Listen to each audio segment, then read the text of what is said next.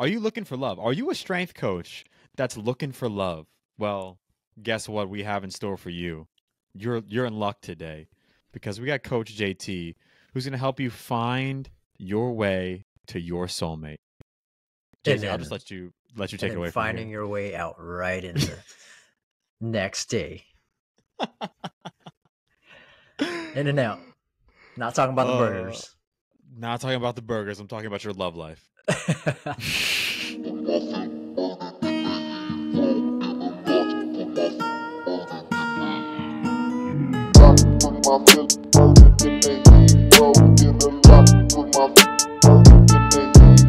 JT, how is it going, man? It's going. It's Friday right now. I don't know whenever people are watching this, but it's Friday. It's gonna be a fly day.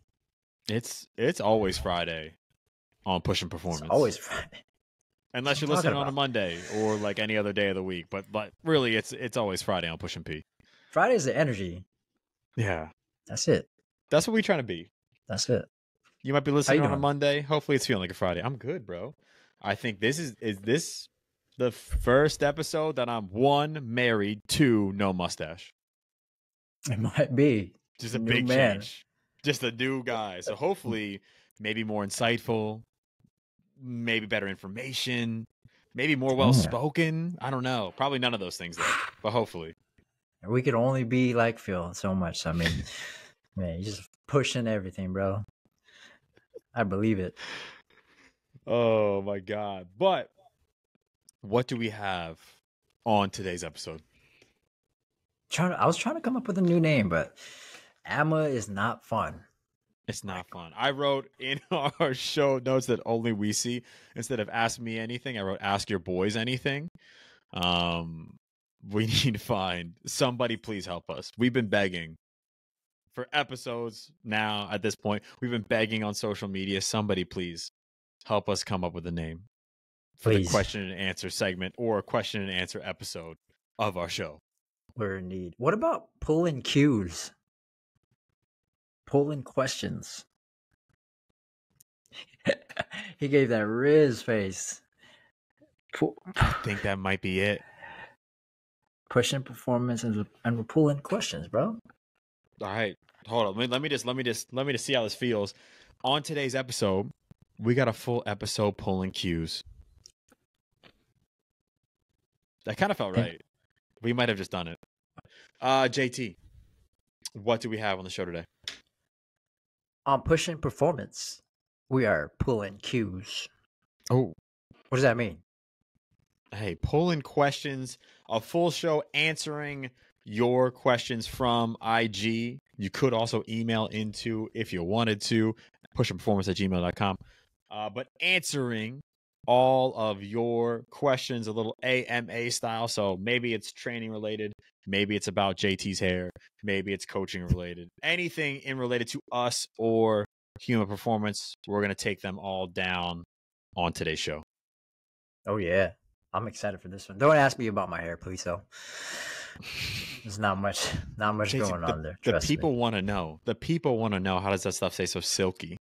Man, unless you're Pantene or Dove trying to hit me up for a sponsorship, I don't really know what else to tell you. We got to talk about your hair care, because you can't be putting Pantene in that. But that's a topic for another. It's an all-in-one. That's insane. We got to talk about that. That's a problem. That's a topic for another discussion, though. Put it aside. We'll put it aside. You put that one to the side. I'm not going to be sitting here with a Pantene sponsorship. No. We'll talk about hair care.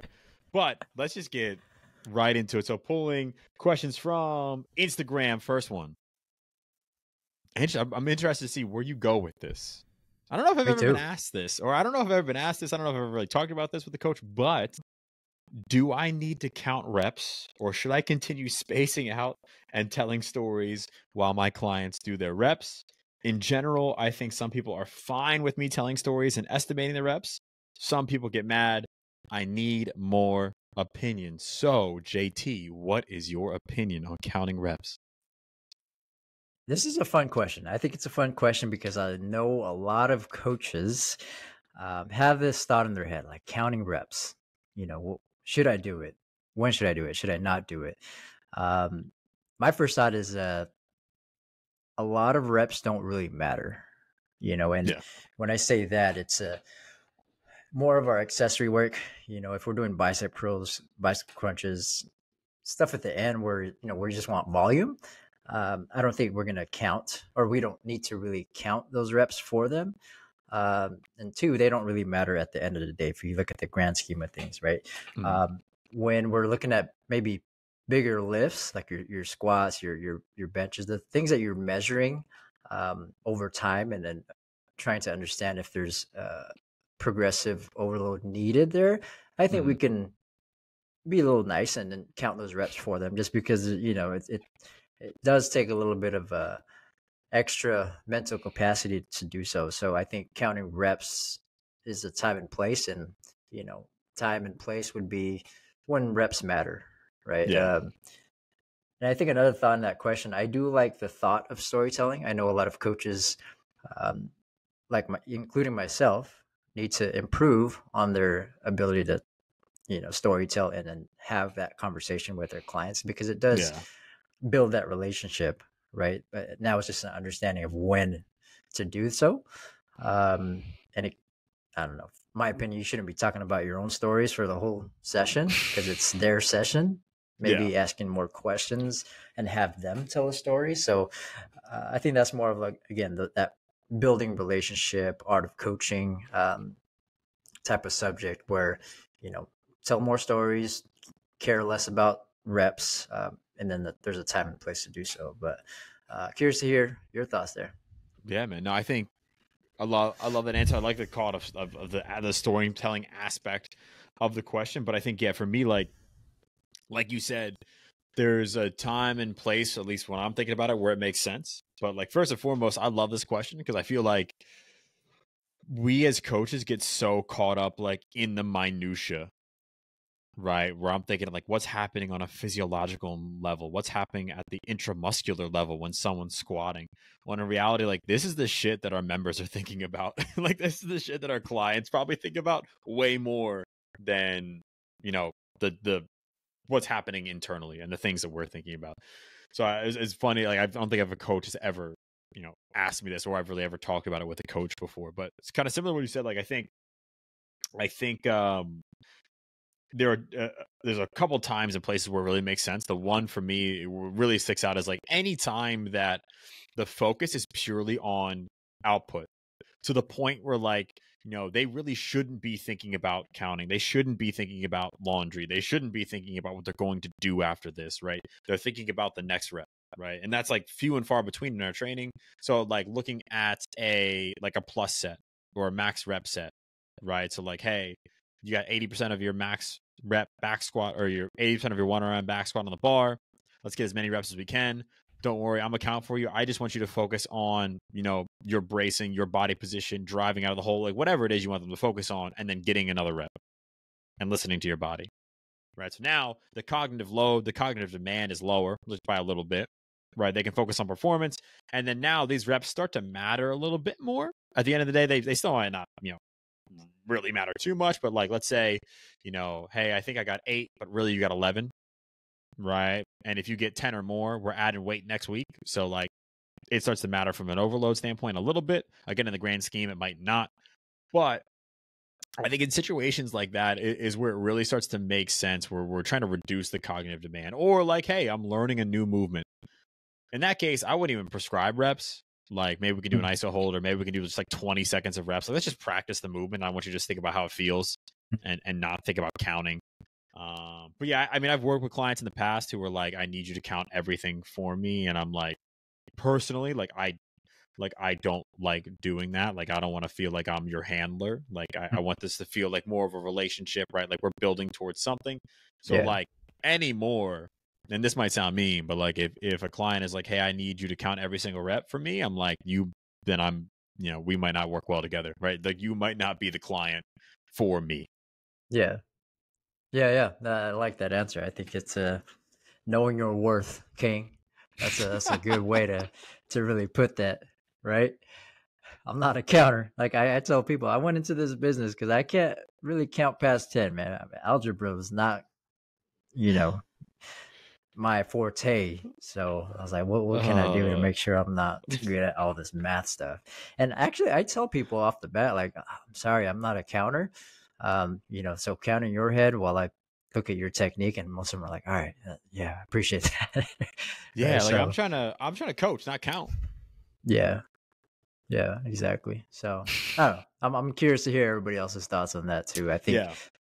sometimes too, as a young coach, I used to count reps to fill the space because I didn't know what else to say or do, and I'm like, all Yeah. right, Yep. 5, 6, It's like kind of 7. spacing. Good. Yep. 8. Yep. There it is. Keep going. Yeah, so I mean, it is an interesting thought. I think at the end of the day, a lot of reps don't matter. Yeah. What do you value as a coach? Know your worth, king, queen, and do your thing, right? I love that. All right, ready for the next one? Let's get it. All right. Any impactful coaches we've had as young athletes? What you got? Who you got? This is interesting one, especially for me. No, at least not in a positive sense. Oh, I think back to like when I thought about this question, when I first saw this question, I was originally like, well, shit, nothing. No, let's keep it pushing. But then like thinking through it more deeply, like why I became a coach in the first place. And one of the reasons is because like I want to be the coach that I didn't have for other people. Right. So thinking about like basketball, especially like when I was coming up playing basketball, like Coach Carter had just come out recently. So every coach wanted to be Coach Carter. And they had like the kind of aggro, angry coach piece without the empathy and relationship building piece. I think they missed that part of the movie where the coach cared about his athletes. So it was just like, I'm going to run you till you throw up. I'm going to scream at you, like not constructive. And you know me, I'm sensitive. So I did not do well with that. And then my tennis coaches didn't actually coach me. They were just kind of like babysitters. So like, and I mostly taught myself how to play. And when I say play, I mean play not that well. And it wasn't really until like I got into my career and had weightlifting coaches and mentors and people like that who I now still look up to and learn a lot from. But yeah, I think like that was really formative for me, or is like, hold up, I know there are good coaches out there. I'm gonna try to be that for other people. Now, granted, it's not sport coaching. Like I've never done any sport coaching, but even with strength and conditioning, I try to have that same impact. That's kind of the mindset that I bring into, working with new people. Like, hey, I know this is, especially working with adults or youth athletes. Like, I know this can be intimidating. I know this can be weird. I know this can be kind of scary, but like, I want to make this comfortable. I want to create a good environment for you. I want to build a real relationship with you. I want to help you get better. I want to help you find belief in yourself. Like all that stuff that I feel like my coaches didn't really do for me. That's now what I've taken and the mindset that I approach, my own coaching with right now. I love that. I love Went that. deep, I think there's a went lot deep of, on it. man, so deep. There's a lot of parallels there. I think that people subconsciously do and consciously do. Whether it be from an athlete to a coach, or a kid to a parent, an employee to a boss. You start to turn into the person that you wish you had almost. Yeah. And on the other side, if you haven't or if there wasn't anything positive from that, you just kind of end up the way you were taught, right? So I Yeah. think there's two ways to that. But going back with a coach, no, actually no. I won't answer that too quickly. Yes and no. I think no, similar to you. Yeah. There's a lot of coaches, that I've had playing tennis, and then I've worked with, in basketball, and like you just kind of see things that you think is normal as a coach, just yelling at you, just doing everything to run the athletes to the floor. And once you see a good coach or a good way to coach somebody, you start to see the contrast of that, right? And I think of my instructors in Taekwondo. I was a kid, 13 to, I don't know, 17. There was a lot of, in martial arts, it's a little bit different. There's a lot of mental Yeah. strengthening that is needed. So from what I recall, there's some instructors there that really helped shape the way I can strengthen my mental capacity, if you will. Like Mm. there's a lot of times where I was going through it, right? But I remember whatever drill, I'm trying to remember the drill, but whatever drill we were going through, it was like torture, Yeah. right? I don't know, doing the splits almost. And I remember that coach just giving me positive, coaching throughout that Mm. moment. And that's kind of where what I think about when, um, what has impacted me as a coach, those moments where, you're in front of somebody, they're going through it, but can you still guide them through in a positive way to come out of it, as opposed to like, that angro, is that what you said? That angro coach just telling you to do stuff, and you don't always see that positive lens from in those moments unless Yeah. you actually feel it, right? Yeah. And that makes me think about like, what we do sometimes might not seem super impactful, but like it is. Or at Mm-hmm. least very least it can be like, how we interact with someone can stick with them for a while, Yeah. like for a long time. Like it could be, what we do again, like not being sport coaches, but like at any level, whether you're working with a youth athlete, whether you're working with someone who's 50, 60 years old, like Yeah. you're forming their views of the gym and of movement. Yeah. You're to some degree like helping form their views of themselves Yeah. and what they're capable of, right? So like don't take that stuff for granted. Right. Right. Right. Especially as a coach, like as a coach, and we have that responsibility and that Yeah. power almost to help Yeah. change and impact somebody's life. Hopefully not for the worse, but if we can always remember that we need to do this for the better. And when you mention like whatever people say, Mhm. we people remember, right? And I remember back, bro. It's 2019. I still hang on to it in the back of my head. Like I was at the gym, and a client, you know, walking through, he just said, "Bro, you looking big, right?" I was like, "Thank you." Till this day, I'm thinking about that, man. So Still riding high. I'm still riding high. 2019, that was years ago. So that just shows how much words matter, and Mhm. how long they can actually carry over. Yeah. And I'm sure we compliment people every day on things, and hopefully that creates that impact. Yeah. Hey, pushing positivity, Pushing positivity. as Young Thug's lawyers would say. Shout out. All right, let's keep it moving. Number 3. In that Number same vein, 3. what do we like Hmm. / dislike in a coach? And I'm taking this as what do we like / dislike in a coach that would now coach us, Mm-hmm. probably in something like training related. Yeah. For me, I'm thinking about. Let's start with a dislike. Okay. I think if which actually can carry over to the like too, but if they don't call me by my name, I'm not gonna like it, right? If they don't care about what I'm doing in Mm. the weekend, I don't like it, right? So Yeah. it really matters about, do they care about me? So I think that's what I don't like in a coach, which will also play into what I do like in a coach. Um, and humor is important, right? Mm. If there's no light humor, or if they just take themselves too seriously, Yeah. and that's not my style. Maybe people do Mhm. like that, gravitate to that, but uh, I don't really care about that too much if you take yourself too seriously. So there's that balance that's needed. But yeah, top of my head, that's really the ones that come through. And I think a quote to really sum that up is what's the golden rule? Treat people like you want to be, like you want to be treated, right? Yeah. Yeah. Yeah. Yeah. So I like, I don't know whoever said it, reframed it, but they said treat people like how they want to be treated. So I think that's Mm. something that I try to keep in mind as a coach, because how you want to be treated might be very different Yeah. to others. So I think understanding how people want to be treated, um, and understanding so and treating them like that is something that I keep in mind, hoping a coach would feel the same. So Yeah. yeah. Nah, I'm with that. I feel that. Write that down, people.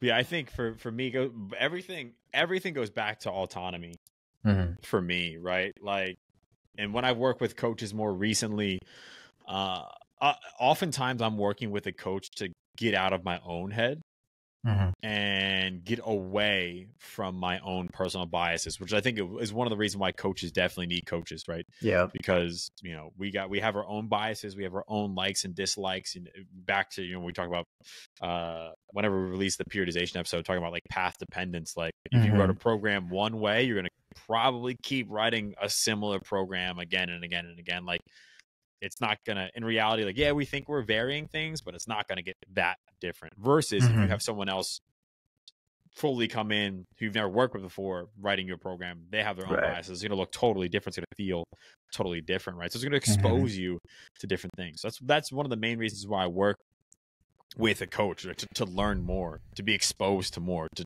keep an open mind, to learn.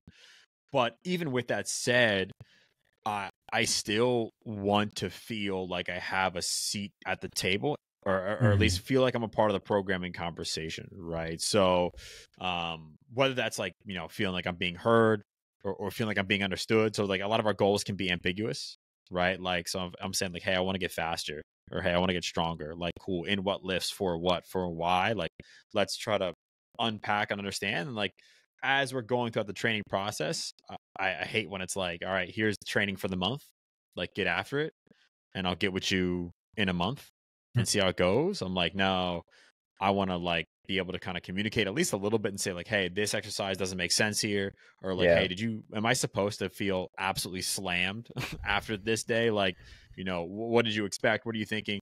And that way we can kind of iterate together along the way. Because in one regard, I feel like that helps them create a better program, and then two, that helps me learn a ton.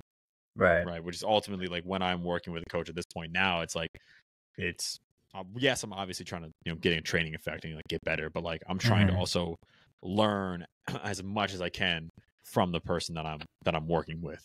Yeah. It builds trust, right? Just having a seat at the table. I like that. And I think that's something that, I try to keep in mind with my clients too, is I'm a coach. Yeah, I probably know more science than you do. Probably not much more, but I know enough to create a program. But at the end of the day, you don't know what they're going through. You don't know every day. You don't know unless you talk to them every day. But if there's not a consistent method of communication there, you have to understand how to adjust when needed. And I like that a lot with just building autonomy or having autonomy. The coach. Yeah, and I guess it's more virtual. If I'm going in person, honestly, I just want to, if it's in person, I just need the environment to be a place that I want to be in. Yeah. And like you to be like the coach to be a person I want to be around. It's like somewhat similar to the stuff that you were saying, but like if I'm not like excited to go there, granted, there's going to be like, a morning where I'm, waking up early and I feel like shit and I don't want to train, like whatever, that's going to happen. But like a majority of the time, I got to be pretty pumped to go there. When I'm in there, I want to be having a good time. Like, again, like back to what you said about people taking their program too seriously and taking their training too seriously. Like there's a time and a place for it. Like even I was at the gym this morning and there's a group of guys who I don't know if they actually step on stage. They look good. They're pretty jacked up. They look good. They train hard. They're pretty jacked up. Good. You look good. But like we're in there blasting, like Man of Steel theme and Jurassic Park theme and like screaming and like going to. I'm like, oh, chill. Let's pull it back. Let's pull. This is not the. Come on. Let's just turn it down a notch here. You're doing a little too much for your tricep extensions here. Let's just trying to burn it out, bro. Trying to burn it out. Let's pull back, man. You don't need to be slapping Buddy's tricep. He's got it. He's gonna be okay. Let's just chill out. Let him be. That's not making anything grow. Let's just. You're just scaring everybody. Let's just stop. You look good. All right. I love that. Ready for the last one? Let's get it. Last one. I think this one's gonna be a good one. Really, curious to hear your thoughts on this, bro. What are your thoughts on how to motivate yourself? Um, and if it's any different, how to motivate your clients? Mm. I'll start. Let's start with motivating ourselves. I think this is something that probably isn't talked about enough as coaches or among coaches, Mhm. which is cool. I'm glad that we're tackling this right now. But like, it's a funny paradox to some extent, right? Where it's like we're in a gym. People are like, oh, you're in a gym all the time. People think I work out for a living, which I don't understand. That like, what the hell? What are you talking about? Like Yeah. that doesn't make sense. But regardless, so we're in a gym all day. Mhm. I don't want to stay in the gym and work out. Like I want to get the hell out of there and go home. Like I don't want to go to the gym before I have to be in the gym all day. Like I want to get the Yeah. hell out of there and go home, right? And like Mhm. I think motivation for us can be for coaches, when I say us, like can be actually really challenging to Mm. stay in it, to stay motivated, right? So Yeah. for me, the thing that keeps me motivated the most is just doing things that I enjoy in that moment. And within that, typically those things look like trying to learn something new, Mm. trying to master a movement, right? Trying a different training style for a little bit. Like, and yes, sometimes it might look like program hopping. Sometimes it might end up actually being too much variation and variability where I'm not progressing as far or as much as I could. Mhm. But I think, in my opinion, in the long run, it keeps me training and it keeps me training hard. So, like, when you look back on a year, I've still made a fair amount of progress. And, like, I don't really do a lot, like a ton of like direct hypertrophy work. And I will go through phases where I bias strength more so and bias sprinting and things like that more so. But, like even right now, like I've taken out a lot of upper body stuff, like a lot of upper body strength, like basically all of my upper body volume, like accessory stuff, and I'm just doing more like gymnastics type stuff. So I'm doing more crawling. I'm walking on my hands. I'm doing hand balancing things. I'm doing like planche progressions, right? I'm doing like Yeah. front lever progressions, like things like that, like because it's fun. In place of doing a bunch of lat pull downs, and I know it's not a 1-for-1 swap, but for me, that's the thing that keeps me motivated. Like I could never do a program that's like squat bench dead all year. Mhm. Like I would need to have more, unless I was like had awesome training partners and like Right. whatever. That was my like main goal. But like I know for me at this point in my kind of life cycle in the gym, it's like, yeah, I want to get better, but that's not the end all be all. Like I also want to have fun and genuinely enjoy what I'm doing. Yeah. Okay. I like that. So doing things that you enjoy, Yeah. but also progressing. What's your approach with motivating your clients? So with motivating clients, it's funny. I think back to a few coaches I've worked with back in the day who would always say like, "Hey, kind of both sides, where it's like a weird false dichotomy. It's like we're not here. I'm not a cheerleader. Like I'm here to coach you, or like let's be the best part of our members' day." And like what I'm saying, like it feels like that weird, like why can't we do both? Like why can't we do Yeah, both yeah, of yeah. those things? So for me, again, it goes a little bit back to environment and like Mm. the space that they walk into. You mentioned saying someone's name. Like I want you to feel like this is about you. If we're in a group, I want you to feel like we have a moment with you, like and creating that environment and over delivering on the value. Yeah. Right. I want to give as much more than I think I should, and then probably give a little bit more to each individual in the group that I'm working with. Mhm. Especially like thinking back to like, back to the question before, like, because I've been in environments where it's not like that and it sucks. Mhm. Right. So like how can we foster this environment that is like Yeah. inherently motivating for Right. the people in there? And it's fun. It's fun to Mhm. be around. It's a place we Yeah. want to be. But Okay. I like kick it that. to you. What are you thinking for motivation for yourself? How do you stay I'm motivated? still I'm still thinking about that gymnastics thing you're talking about, bro. I might want to get some Mess around, Iron do a cartwheel. Cross. I know. I don't know if I could do one right now, but we'll talk Bro, about if that later. you try to do an iron cross, your shoulders would be gone from your body so quickly. I'll be shaking. But if you get that, I'm gonna be pledging allegiance to that steel flagpole pretty soon. I'm sure, right? I'm all lower body. My upper body's so small that like there's no. Maybe I could do it with my feet, hang on my feet, and have my upper body hanging. That's the We'll only talk hope I about got. Like a flagpole monkey. where hook gripping the toes on that pole. Huh? Oh my god, that's hilarious. Um,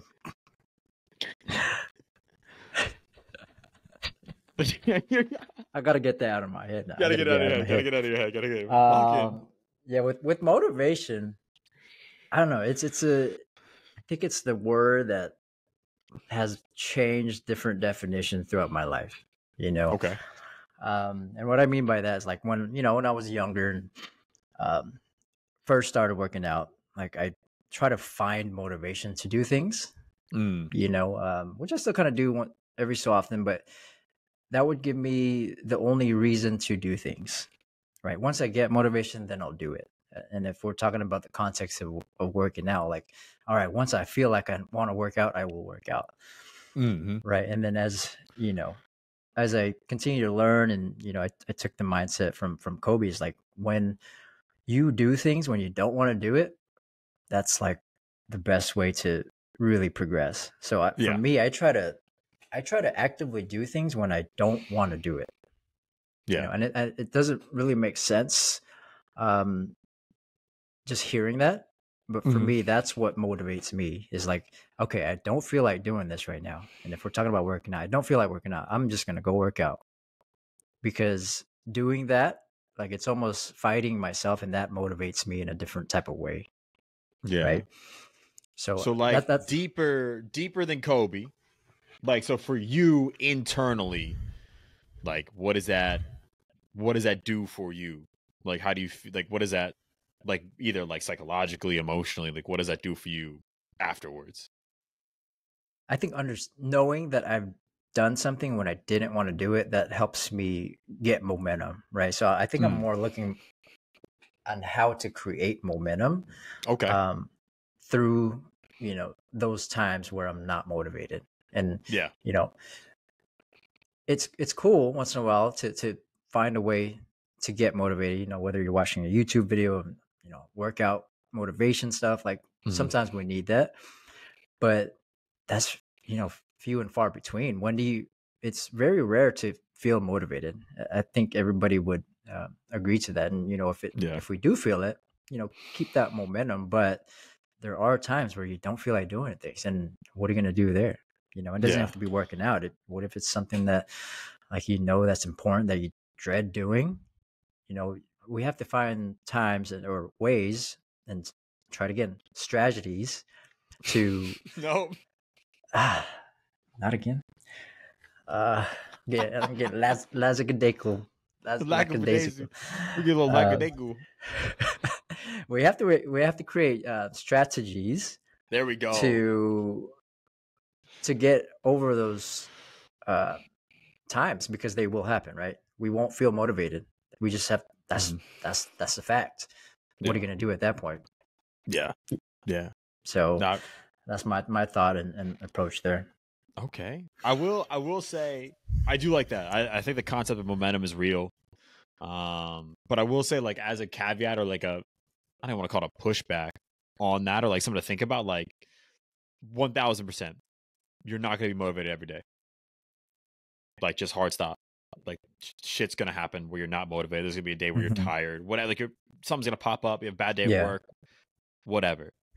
But I think like if you're never motivated and you talk about dread, like if every single day you're going into the gym, you dread it. If every single time you go into spin class, you're like, Yeah. this is I don't want to do this. Like then something is up. I don't want to say something's wrong. Like it could be psychological. Right. And that's like outside of our scope. But like maybe it's time to change something. like change your schedule, try to like what do you have control over that you could change? Right. Like maybe it's going from an hour workout to a 30-minute workout. Mm-hmm. Like maybe it's changing your program, maybe it's changing your classes, maybe it's trying to train with someone Right. especially if you have more autonomy over your schedule or whatever it may be. Like I get if you have kids and like you're working 2 jobs, like 6 a.m. is your workout time and that's it.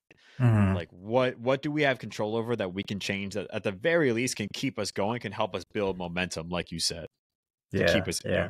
keep us progressing in some way. Yeah.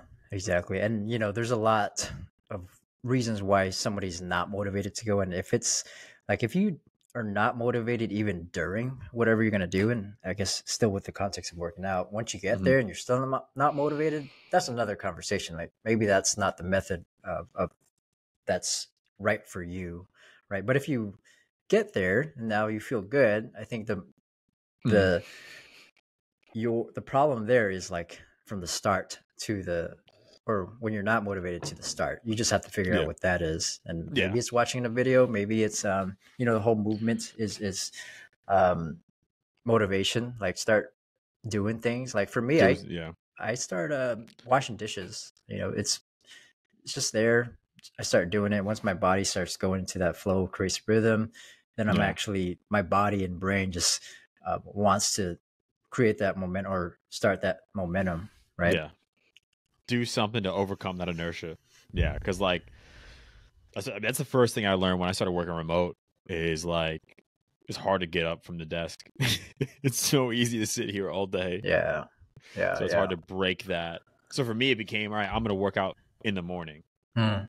So I don't have to worry about anything else like getting in the way of that. And like, yeah, there's mornings where I wake up and I'm like, I feel like shit, I'm tired. But like you said, like I think you made a great point. Like if you get moving and you start to feel better, then like you're in a good spot. And it's just like, how can we keep ourselves on track to do the things that we might not necessarily want to do or might not necessarily want to do in the moment.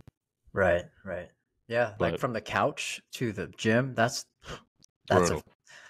a uphill battle, right? That's an uphill battle. But if you're on the couch and you want to get to the gym, I would start to create like lists of like, what do you like to do from a movement perspective, or what do you need to do? Do you need to go do laundry or stuff around the house? Because once you start moving, that'll be a little bit easier to like you said, break that inertia from there, and now you just have to go to the gym. So I would start with a place of what does motivate you, or just what keeps you moving, right? Yeah. So anything else different you would add for motivating your clients? I think understanding what motivates them is one thing, and that's going to be different for everybody. That's going to be based off of trust and then relationships. And I think if they're asking for motivation, that's kind of our job. Like, all right, we're here, let's do it. Yeah. But if you get a text like, I don't feel motivated to go, it's like, all right, what are we feeling? How can I help you? Yeah. Right. And at some point, there's a lot of things you can't do. So you get some rest. See you again tomorrow. Whatever the context is, I think it's just a matter of understanding what motivates them and understanding what's not motivating them. Right. Yeah. So like getting into their personal likes or dislikes, like genuinely understanding this person. Yeah. Because that drill sergeant stuff is not, come or don't. If you don't want to be here, then don't be here. Like, I don't know. I doubt people would respond well to that. There's some sickos out there, man. There's some sickos out there. Yep. You're just like, they love that stuff, but we are not those people.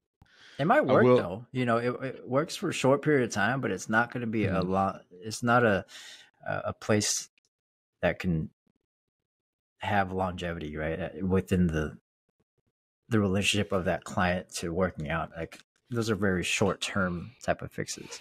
Yeah. That quick burn of fuel, not lasting, not sustainable. I think I'm gonna take this last question rogue and go one more direction that we did not talk about, but I just thought about it, and that's motivating someone to learn something new. So like now in the space that we operate in when we're teaching, basically designing learning or designing a learning environment for motivation, right? And I think anymore, a lot of the gaps, like we talk about gaps, like, is it a skill gap? Do they not have the coaching prowess? Is it a knowledge gap? Do they not know what to do?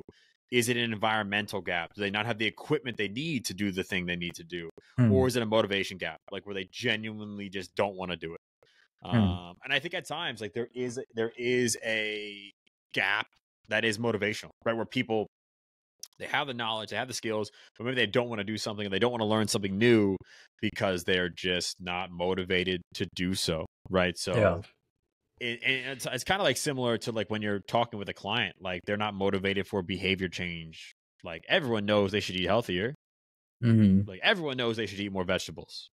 Everyone knows they shouldn't eat out for every meal. But, you know, is it a motivational gap? Is it a knowledge? It's probably not a knowledge gap. Is it a environmental gap? That's kind of keeping them from doing that. So for a motivational gap in learning, I mean, we talk about building relationships all the time, and for good reason. Like, from what I found, building genuine relationships with people is the best way to overcome a motivational gap. Like, when they see the, like, all right, like, this is a real person in front of me. They genuinely care. Okay, they want me to get better. Oh, all right, they're cool. All right, like, okay. And then they can get into the content and start to see the value.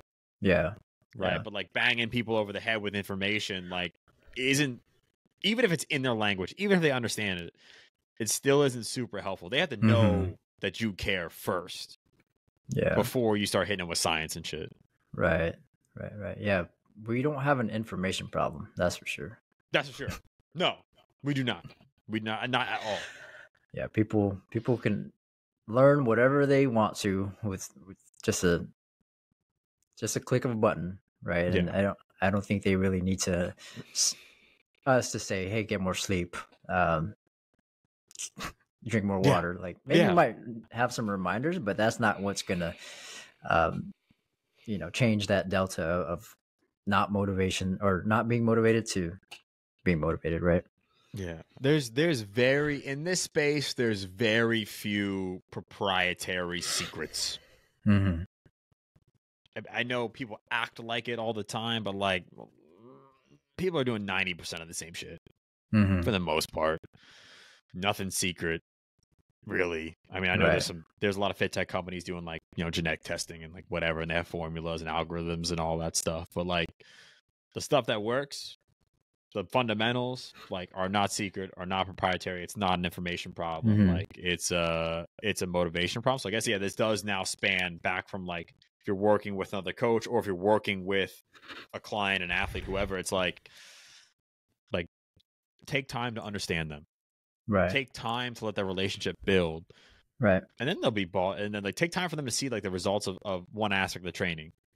And all of a sudden, it's very easy to teach them new things. Exactly. But it's not just banging them over the head with it initially. Trust creates motivation, right?